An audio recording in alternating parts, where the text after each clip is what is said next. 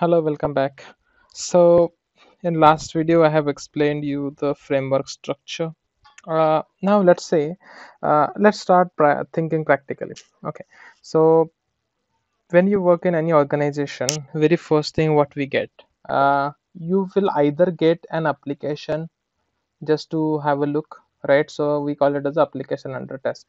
So you might get application under test to just to explore, okay, how the application is and all, or you may get first some test cases, or you may get both at the same time, right? So ultimately we need two things: application under test on which we are going to perform the automation, and the actual test cases what you are going to automate, right? So this is something which we get at a beginner level, okay, before we start developing any framework, right? And then based on what kind of application we have, what kind of test cases we have, based on this particular part, we are going to develop our framework, right? So based on this we will decide whether we need a data driven framework or whether we need keyword driven framework, or we are going to BDD approach or whatever, okay, whatever you are going to prefer. Okay, so what I'll do is, as I said, we are going to create two frameworks. Out of that, the very first framework, as I said, it is going to be a bit basic, not completely basic, yeah, but as compared to the advanced framework, it is okay. So I'll say, when you are creating a basic level framework, okay, and for this basic level framework, let's say I got my application, okay, and my application is, let me show you the application first. Okay, so this is something sample app given by Test, which is pretty simple one, and that's the reason I wanted to show you.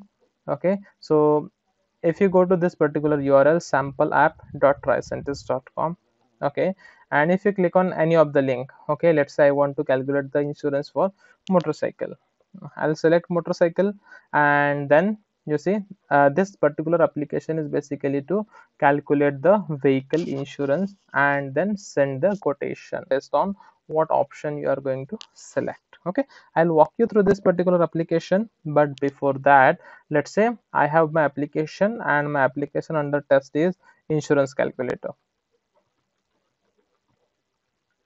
Okay, I got the application. So let's say, take a real-time scenario. Let's say someone asks me that, okay, I don't have my test cases ready as of now, but what you can do is, we have application deployed and you can have a look on this application, and maybe you can start exploring the application or start writing the business functions or whatever code you want to write it for, okay, just to start out something rather than just simply waiting, right? So let's say, I don't have the test cases. So what I'll do is, I will go to the test cases, not a test cases, I'll go to my application. In the application, I'll browse through all the fields, all the fields, all the tabs, all the pages. I'll look and explore.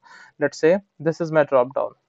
Okay, now by look, I don't understand what kind of drop down it is. It is a drop down definitely, but I don't know if it will work by using simple select class, or is it some fancy drop down which I need to write some custom function basically to handle this particular drop down. I don't know, right? So what I'll do is, for many of the function like this, I'll inspect, and I will check how the code is written. Okay, so here in backend I see, okay, the drop down is using plain select class. That means I should be able to handle it using select class directly, which is something standard in Selenium, right? If there are some fancy drop down, okay, in that case we might need to write some custom functions. For example, if I show you some example, if I go to my demo website, okay, and if I go to this other web elements,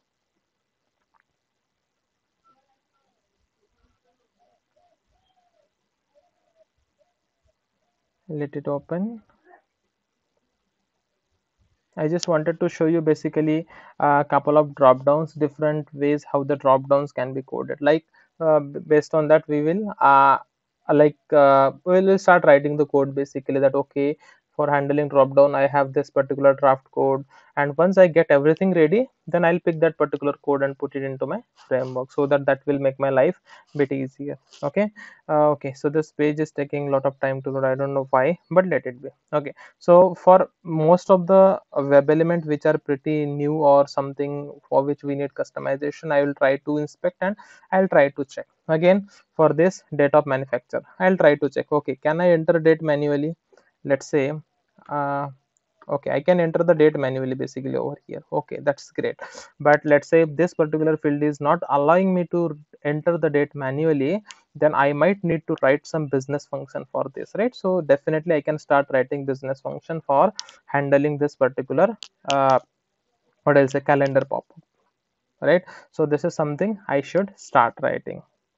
Okay, so now since we are on this application, let me quickly walk you through the application. So this, as I said, application is about calculating vehicle insurance. I'm going to select make.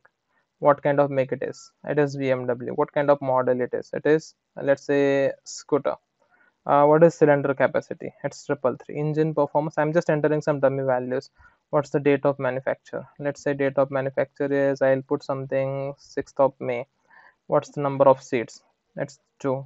List price, it's 4 times 3. Annual mileage, it's 333. Okay, I'm just filling out some dummy values, and I'll enter some description, my personal detail basically. Okay, what's my, let's say, date of birth? Let me put out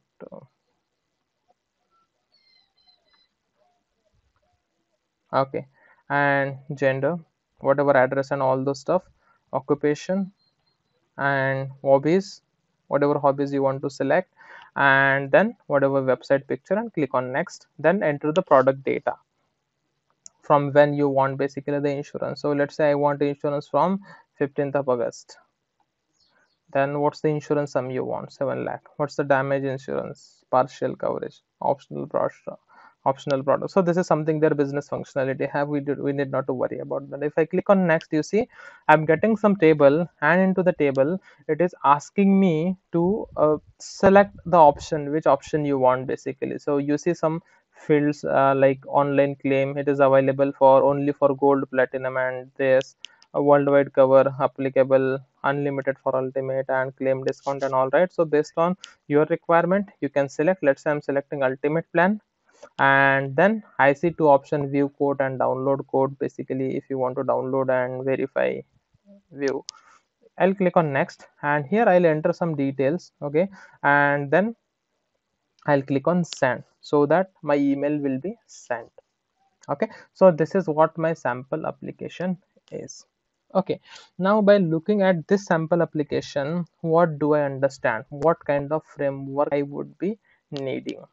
Okay, uh, okay, so you see, there would be a lot many data combinations, right? So I have lot many makes available. I have lot many engine performance. I'll be, let's say, less than 1,000, greater than 1,000, greater than 2,000, or something like that. Whatever combinations, based on the fuel types, if we have some combinations, based on the product data, what we are entering, what insurance sum you want to pick it. Let's say 35 lakh or whatever merit rating, whatever you want. I don't know why this is for, but yeah, there would be some, definitely some business functionality for this, right? So what I see by looking at the sample application, okay, the flow remains same for most of the test cases.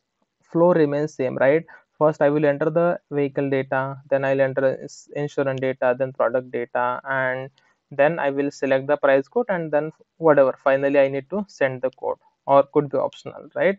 But the first three steps are very much common for each and every test case. That's what I suppose, right? Because it is just, the application is about playing around the different data sets, right? So by looking out at this particular application, what I understand is this application will support something called as data driven framework, right? Because why data driven? Because the flow is same, right? For most of the test cases, flow is same, right? So what I'll do is I will put my test data into Excel, right? And from Excel I will read the data, and whatever, right, whatever I want to do. So there are again different approaches how we're going to read it and put it into test cases and all that, we'll see later on. But as of now, what we understood is flow is same.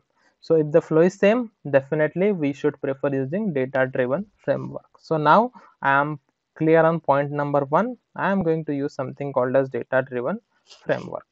This is I am clear. Okay, second point. Now I have some test cases for this particular application. Okay, I have some dummy test cases for this application and some general test cases as well for verifying error messages. Let us ignore these general test cases as of now. Definitely we are going to verify them as well, but for now let us focus on end-to-end test cases. Okay, so whatever I did in front of you, we are navigating to the application. Then we are entering the vehicle data, whatever Honda, motorcycle, cylinder capacity, blah blah blah, everything we are going to enter.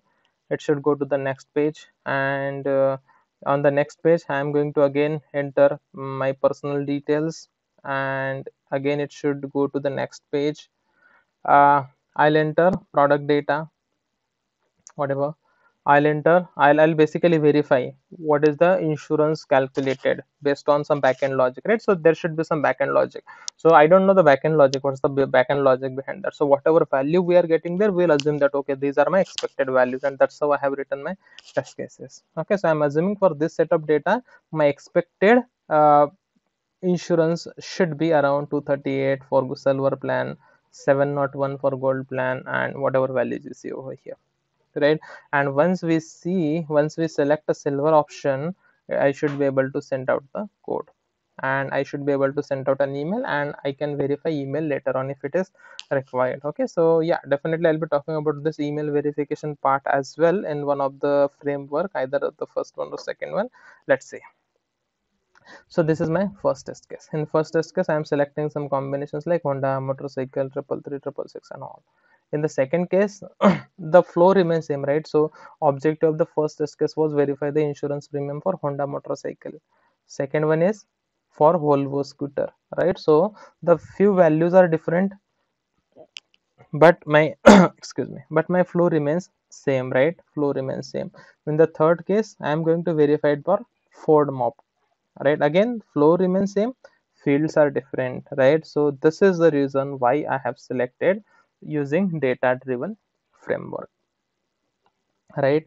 So as a part of this particular framework, what we are going to do is we are going to automate these particular end-to-end test cases and these general test cases. These are just sample test cases, like, and this is how we work in real time, right? So we get the test cases, we check them, we go through each test case, we go through step by step, we understand the business, like what and all business functions we need or whatever methods we need to create.